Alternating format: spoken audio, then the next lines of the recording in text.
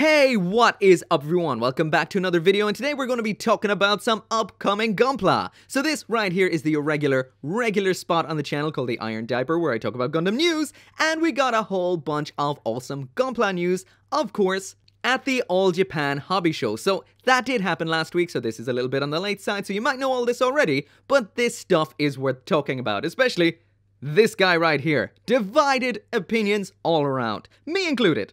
Internally divided. But as well as that, there was a bunch of other stuff announced which was cool and odd. For example, we're going to be getting some plastic model kits of a PlayStation, which costs the exact same price as an actual functioning pre-owned PlayStation. That doesn't make much sense. As well as that, we got some 30-minute missions announcements. If you haven't seen any of my reviews on those, I can tell you I love those kits. So simple, so awesome, and simple and awesome, what can I say? The new kits make them look even better, even more awesome, and definitely something you need to check out if you haven't given them a go yet. I highly recommend them. But anyway, let's move right into the gunpla. And I'm going to start with this guy right here. So, this right here, in case you don't know what it is, and even if you do know what it is, this is the G40 version of the high-grade Granddaddy. That's the RX-78-2. So this new kind of reimagining of it for the 40th anniversary of Gundam, or is it for the 40th anniversary of Gunpla? I'm not sure, because over here on the actual Bandai hobby site website, and at this point I will mention that all the pictures I'm using in this video are either from Bandai's own website, that's the hobby site, or over on Dengeki Hobby. If you're looking for news about Gunpla, otaku stuff, figures, etc., Dengeki Hobby is the best place to go. Sure, it is in Japanese, but you'll get all your news early and their pictures are fantastic. But anyway, this is the G40 industrial design version of the RX-78 Gundam. RX-78-2, I should say. So up here in the top, you can see they're kind of stretching out the 40th anniversary of Gundam. So this year, 2019 was the 40th anniversary of Gundam itself, and next year, 2020, is the 40th anniversary of Gunpla.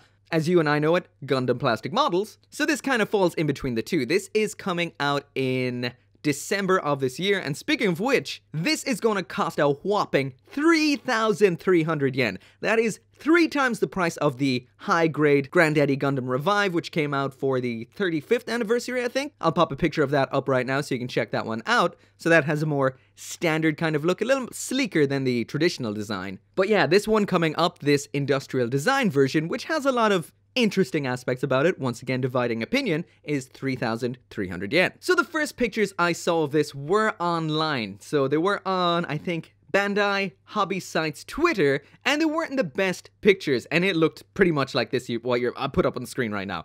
It looked absolutely horrendous. So when they actually got some decent pictures, like the ones here off Dengeki Hobby, it doesn't look so bad, it's actually quite nice. It pulls off that pose so nicely, but in that prone, standing pose, it does look a little bit odd. Once I said dividing opinions, and we'll talk about that a little bit more in a bit. But first, let's jump back to the Bandai hobby site. There's a lot going on for this. Bandai are really pushing this right here. So we've got the Road to G40. This thing's coming out in a couple of months. This is coming out in December. So they already have this Road to G40 1, 2, and 3. Number 1 right here is available. It is an interview with the guy who designed this Gundam. That, of course, is Kiyoyuki Okuyama, or as he's known, usually Ken Okuyama. He is an industrial designer, did a lot of designs on cars like the Ferrari Enzo, as well as a bunch with his own company, I think. They're definitely kind of like this Gundam, something that I would say would divide opinion quite a bit. But anyway, that's all in Japanese, yada yada yada. But for me, the coolest thing about this design, that is this one right here. Well, the coolest aspect about this design to me is not even this design, it's the fact that he did not just design a Gundam, he also designed this right here, a Char's Zaku, as well as a standard Zaku. So the one thing that stands out to me straight away about these is they're fairly standard design. More than likely they will feature the cool engineering that's on the G40 Gundam, which I'll talk about in a second, but these are symmetrical. So this thing has got 2 of those Zaku shields, and the Char Zaku has 2 of those big spiky kind of pauldron shoulder kind of things. I think that's pretty cool. And speaking of the cool design of this thing, flying back to the Bandai hobby site, once again this is coming out in December of this year, 3,300 yen, we've got some images of this. First off, it definitely looks a little bit on the funny side while standing there. It's almost like he designed this just to do this pose right here. Just to do this There it is from the back again, fantastic looking, but it seems like a little weird looking here, awesome looking here. Once again, it seemed like it was designed with articulation in mind, so standing there in that kind of almost prone standing position doesn't look so hot. But just look at this insane articulation. First off, it's a little bit odd that the front skirting armor does not move, so it's got a bit of an extra reverse knee right here. Once again, that's cool, and again, dividing opinions, but a lot of it is really cool. One kind of issue some people have with it is that the inner frame or the joint sections is all white. That is a very classic design. It's just like it was in the original anime, like you can see right here. So that does mean it is somewhat anime accurate. There's absolutely no denying that this thing is going to be an absolute posing god, and it seems to feature a very simple yet effective waist joint here, so I can't wait to actually get this in hand and see what it can do. But like I mentioned, this has divided a lot of opinions, so let's read some out. So flying over to Reddit onto r/gunpla, and on this particular post about it, we're going to read some comments, see what people think. And the first top comment here says, you know those frames where the RX-78 looked a bit off in the anime? And what he's talking about is this right here, and I totally see what this guy is saying. This is exactly what I thought the first time I saw that really wonky, out of focus kind of phone camera kind of picture that I saw first on Twitter. And this is what I thought of. Second guy here in the don't like it category saying, looking at this, I finally realized what I don't like about this design. Despite all of its angles, it looks so soft, chubby, and rounded. And once again, I do agree with that. The torso is looking a bit on the balloony kind of side. Very soft. Next one here, if this is the big G40 item, count me in the sorely disappointed camp. That's 3 not loving it. Fourth person not liking it, I feel like I'm looking at the Pillsbury Doughboy as a gunpla kit. Next one, I'm not sure if this is a not like or just a general shock, but it says, correct me if I'm wrong, but did that page say 3,000 yen? That is definitely a hard pill to swallow for a high-grade kit that's normal sized with not that much stuff. Someone else not impressed here. This is so underwhelming, but there is some people who do like it. This guy right here, Mr. Tilling, or Tilling, says it looks weird with round parts. I like it. But on another post on r/gunpla, it seems to be a bit more on the positive side. This guy says, looks good. Next one saying, if this is the LA movie design, I'd be happy. I don't know if I would. And there's another guy called Ross saying he likes it too, so it is very divided. We're going to jump on over to the website Gundam Kits Collection. So once again, I will throw the URL down there in the description, as well as Dengeki Hobby if you want to check these websites out if you don't already, but you probably already do. And let's see what we've got on here. First guy, joint work is great, other than that pure garbage. I can't tell if that's a like or dislike. 3,300 yen for a high grade of this size. Again, shock at the price. It looks like it was inflated like a balloon. Interesting joint. Feet articulation is very spicy. Revive is way better. And I like this new design. Once again, completely divided. And the comment that I agree with the most here on Gundam Kits Collection is this comment here by Cruzzy saying, honestly, I kind of prefer an oddity over recycling old designs with slight variations. And I do agree. What else could they really do with an RX-78-2 at this point that they haven't done before? If the Revive is a perfect high grade, how can you improve on that without changing things? I think it looks interesting and I'm looking forward to trying it out. But anyway, onto some more new kits. So now back to Dengeki Hobby, and what we've got right here is this.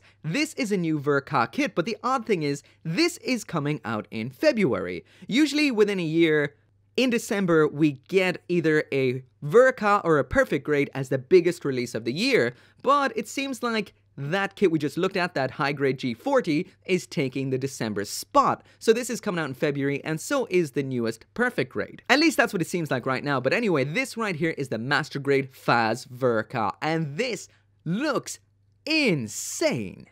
Look at the size of that gun. So with this, of course, we get that massive hyper mega cannon, which looks insane. I'm not sure about this little segment right here. This looks very similar to that dodgy little piece that we got on the Master Grade Heavy Arms that attaches the minigun to the backpack. I've always had a bit of issues with that popping out all the time or falling apart, so hopefully they've re-engineered that a little bit. But all in all, out of everything I've seen from this show, this is the thing I'm looking forward to the most. This looks intense. Also, we've got those nice swappable fingers on there, so that means it should be compatible with all the recent gyms we saw. I like this. This keeping all the Fetty suits with similar parts that are compatible with each other definitely is awesome. Also, before I forget, this will cost about 11,000 yen. Once again, coming out in February. We also got some more high-grade re-rise announcements, including this right here. So this is yet unnamed, but seeing as we've got Earth 3, Mars 4, V2, that wasn't even in order, I guess you could try and throw a guess on what this could be called. So it could be like Mer 1, Jupe 5, something like that. This one's out in January, 2,000 yen around. Expensive enough. But again, we do have a bunch of nice effect parts in there, and so far I'm digging the white on this. Not so bad. We do have another yet unnamed one. This looks like an aquatic form, so again, probably going with a planet and a number for the naming system, so this could be Jupe 5. Sat 6, I'm not sure. What do you think? Drop it in the comments. As for the little tag that was with this does say it's coming out in February as well, but this just seems to be the unit itself at 850, so it could just be the separate unit, who knows? Also announced is some SD cross silhouettes. That's definitely a silhouette frame I see in there. So here we've got Earth 3. We've also got another weapon kit announced, but that weapon right there looks similar to the one we saw on that blue aquatic form. Could be the same. Looks like some kind of harpoon. Next up then, and we don't have full release photos for this yet, so once again, these photos are from Dengeki Hobby, and that is the perfect grade, or should I say, premium Bandai perfect grade Perfect Strike Gundam. So, this comes in two different formats. That is the entirety of the Perfect Strike Gundam. That will set you back about 25,000 yen, and that is everything. That's the sword, the launcher, all the parts to make into the Perfect Strike, as well as some kind of outer cosmetic changes to the armor. We do have some extra armor bits there in the front skirting, up on the chest, etc. Probably a lot more than I'm even noticing, that do make this look a little bit different. But I think internally this is exactly the same as what we would have seen before. This is a very solid perfect grade. I do have one. Quite awesome. But I don't know how it's going to deal with all that stuff. But I'm looking forward to finding out. And once again, this comes out in February, and that's how much it costs. 25,000 yen for the full perfect grade and the striker pack. And the striker stuff.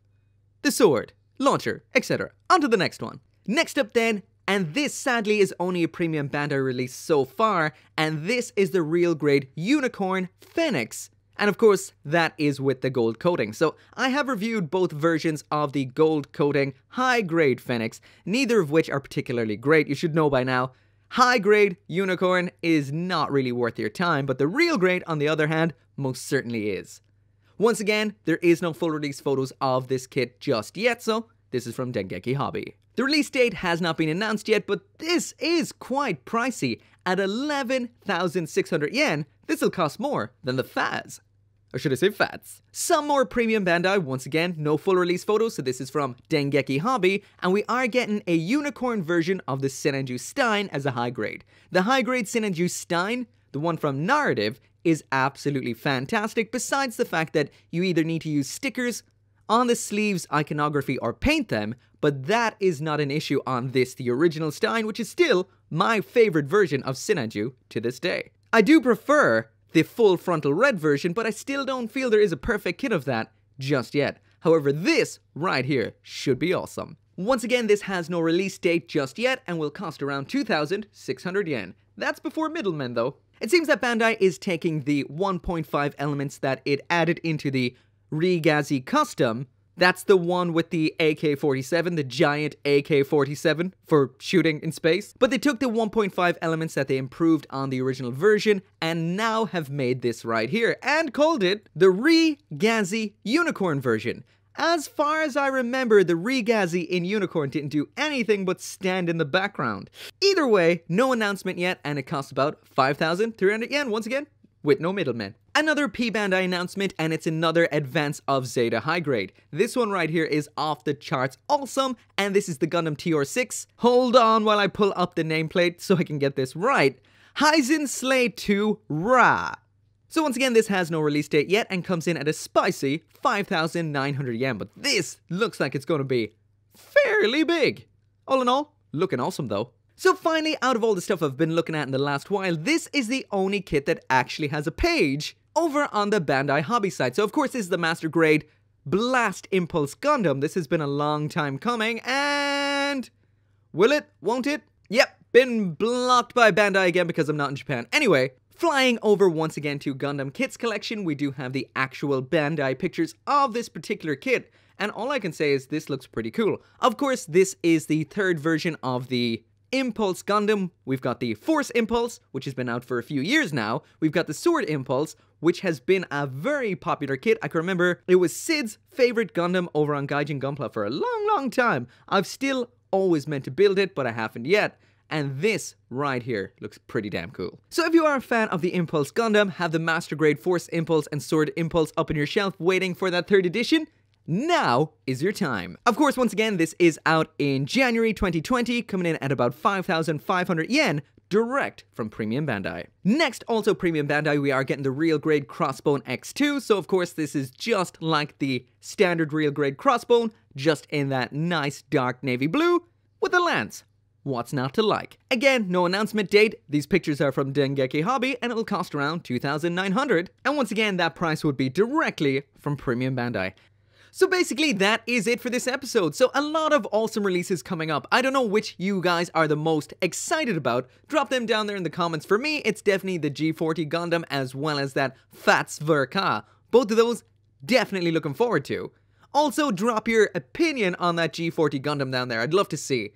This is dividing people so much, dividing Gunpla fans so much, that I think it's really interesting. And it's definitely going to be one special Gunpla. But anyway, as always, thank you so much for watching. I will mention there is 3 days left on that Real Grade New Gundam giveaway, as well as the Dual Model Kit Optimus Prime. The link to the video that has that giveaway in it is down there in the description. Check it out if you want to win. Even if I said it already, thank you so much for watching. As always, make sure to come back for more Gunpla news and reviews, and I'll see you next time. And I cannot finish this video right here without thanking each and every one of you guys for watching, as well as to all my supporters over on the channel memberships as well as Patreon, including Craig Jury, NQG420, Tyler Sanders, Bolwick, Vex, Forge Horizons, and Kaiser721.